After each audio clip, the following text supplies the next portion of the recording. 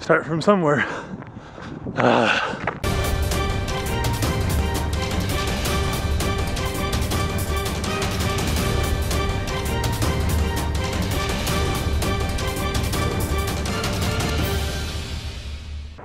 Here we go. I've been on a run forever. I decided I'm just going to do a mile. So I was having a hard time get outside. Then I'm going to look at some different plans to set up a cool running schedule for the year. Mile. And it's cold. So I'm going to go for a 5K, 10K, half marathon, training for a Spartan race with my cousins and my dad. That's my main goal in June. So I need to be ready to be able to do that. Not only do I need to be able to run like 13 miles, I need to be able to do like a pull-up or 2 or 3 or 4, I don't know, and some other like actual physical strength. Definitely lost some stamina. Oh man, this is frustrating, but start from somewhere. Starting to rain. It's a cold, cold rain. Looks nice out, or I love how the mountains look. Just about a mile, maybe under, maybe a little over. That was rough. I'm just gonna do what I can with exercise. Just keep killing the diet. This is a little bit torture for me, these breadsticks. The soup, which usually would be super good, has milk in it. Can't have it.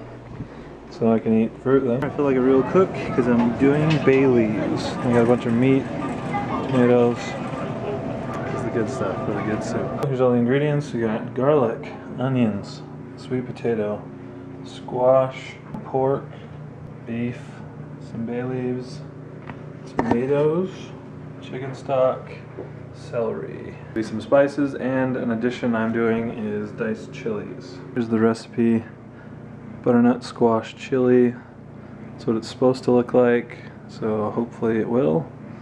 And this is from Everyday Paleo Food, Recipes for Life by Sarah Fragoso. I just typed it into Google. I've never actually cut a squash before, so although it's probably very simple, there's the first time for anything. Those water beads that came out like a pumpkin. Cord that part off. I dropped tons on the floor, so I won't hopefully do that anymore. Cut all this stuff off. I think I cut too much though, with my 90-degree angle way. Into little squares.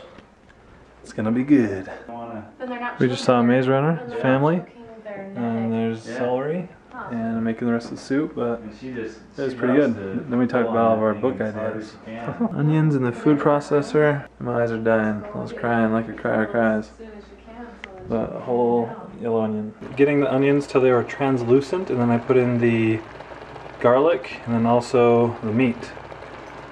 Cooking that till it's brown, and then I'll be putting in this stuff and the spices. I put in the squash as well as 4 cups of chicken broth and all the spices. There's Italian seasoning, there's cumin, and there's chili powder.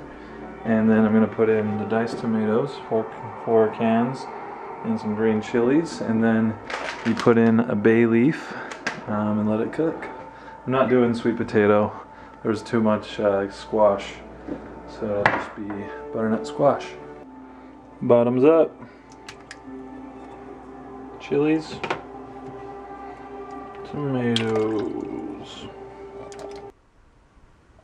Well, here's the finished product. Meaty, squash, spices, celery. It's really good. This is like the best soup I ever made. I have to share it, which is okay. I'm taking it to the Munch and Mingle tomorrow, but if I could, I would just eat this for the next few days, just all myself. But I'll save some for me. It's a great day. I'll see you guys tomorrow. Bye.